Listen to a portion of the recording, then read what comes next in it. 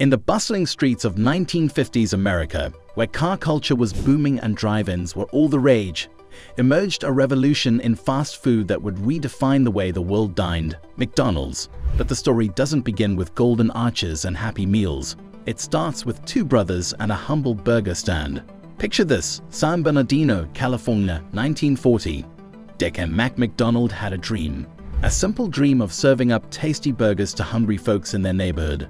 Their little stand, with its efficient assembly line kitchen, caught the eye of a certain ambitious milkshake machine salesman named Ray Kroc. Little did anyone know this encounter would change the culinary landscape forever. Ray Kroc saw potential where others saw just another roadside eatery. He teamed up with the McDonald brothers and set out to franchise their concept across the nation. And thus, in 1955, the first official McDonald's restaurant was born in Illinois. The rest, as they say, is history. But what makes McDonald's such an enduring icon? Perhaps it's the way they've mastered the art of consistency. From Tokyo to Timbuktu, you can bet your bottom dollar that a Big Mac tastes the same wherever you go. It's the embodiment of their founder's philosophy: quality, service, cleanliness, and value. Did you know that McDonald's has a secret menu? Okay, maybe it's not exactly secret, but it's a fun little tidbit for those in the know. Ever heard of the McGangbang? It's a McChicken sandwich tucked inside a double cheeseburger. Don't ask for it by name at the counter though, you might get some raised eyebrows. Over the years, McDonald's has become a cultural touchstone.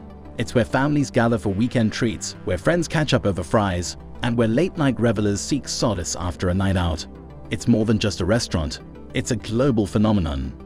But it hasn't all been smooth sailing for the Golden Arches. McDonald's has weathered its fair share of controversies, from lawsuits over hot coffee to criticism of its environmental impact. Yet through it all, the company has remained steadfast in its commitment to serving customers with a smile. In recent years, McDonald's has embraced innovation like never before. With the rise of technology, they've introduced self-order kiosks, mobile ordering, and even delivery services in some locations. Who would have thought you could get a Big Mac delivered right to your doorstep? And let's not forget the iconic mascots that have graced McDonald's advertising over the years. From Ronald McDonald to the Hamburglar, these characters have become ingrained in popular culture, sparking joy and perhaps a little bit of hunger in children and adults alike. As we look to the future, one thing is certain: McDonald's isn't going anywhere. It's a symbol of Americana, a beacon of fast food excellence, and a reminder that sometimes the simplest ideas can have the biggest impact. So the next time you sink your teeth into a juicy quarter pounder, take a moment to appreciate the legacy of the restaurant that started it all.